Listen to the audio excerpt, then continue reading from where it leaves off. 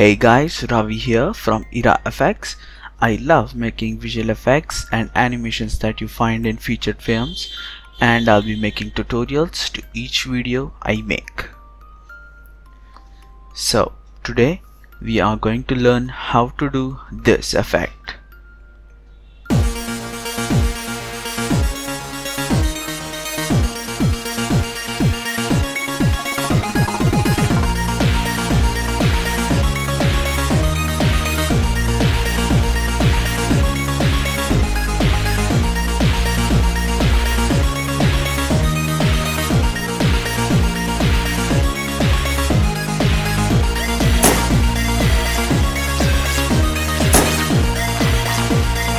This is called freeze frame effect, and this is an intermediate level tutorial considering the fact that you know how to use Adobe After Effects.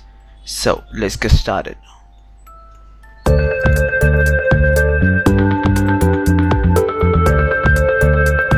Let us first divide this tutorial into 3 steps. Step 1, 3D camera tracking. Step 2, freezing the frames, and step 3, masking and adjustment. To give you a clear picture on how this effect is done, I'm using this portion of the footage to generate the effect. So the first step will be camera tracking. Type 3D camera tracker and drag the effect onto your footage. After Effects will start analyzing your footage in the background, and the time taken will depend on the length of your footage.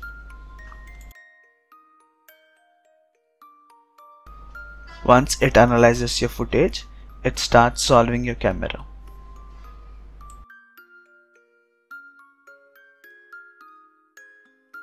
Once even that is done, select a ground plane and right click, create null and camera. So this creates a null object and camera of your scene. In the second step, you'll have to decide at what frames you want your character to be freezed. So go to the point where you want the character to be freezed and click on Shift 1 to create your first marker. You'll notice that a marker is created on the timeline. So at this marker position, click on Composition, Save Frame As, File, and you can save it as a PNG image, and also set your post-render action as import. With these settings, when you save your image, it will get imported back into your project panel. You can now notice that the image is imported into your project panel. So drag this onto your composition above your video and cut it down to the marker position. You can create marker 2 and 3 positions holding Shift 2 and Shift 3.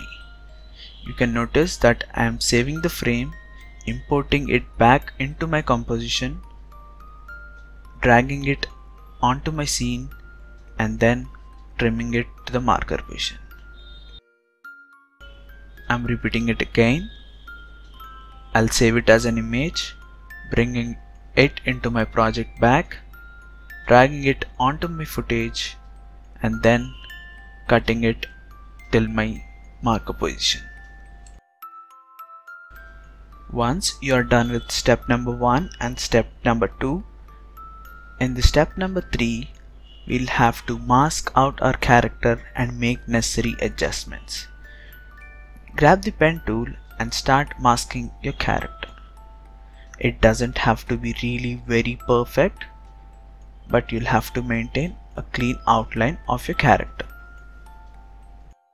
You can see that I'm selecting the first image and masking out the character.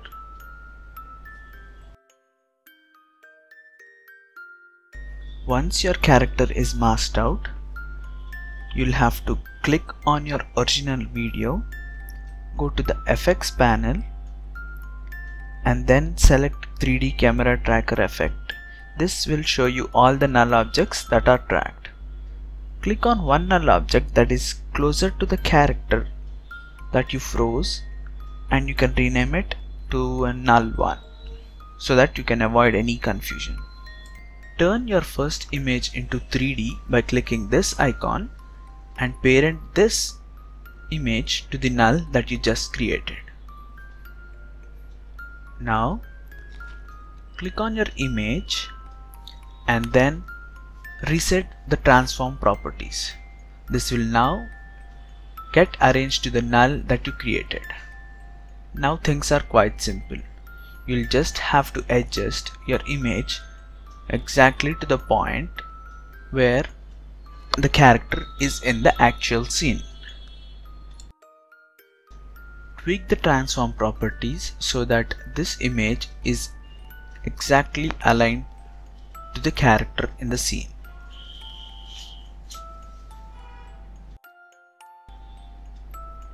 You can go back and check how this is working. Perfect. Now we'll have to do the same steps for the second and third image.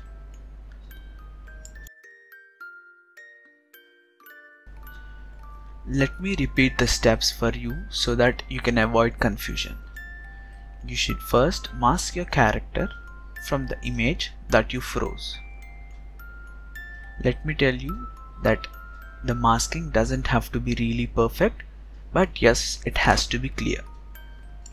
When the masking is done, click on the original video footage, select the 3D camera tracker effect and create a null that is closer to the frame that you froze. You can rename it as null2 to avoid confusion, and then you can make your image 3D. You'll have to parent it to the null that you just created. Now you'll have to reset the transformation properties. Your character will now be aligned at a point where the null is created.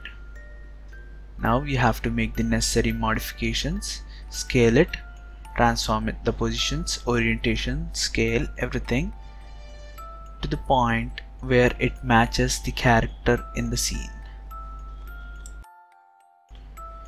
You can now go back and see that it is perfectly blended.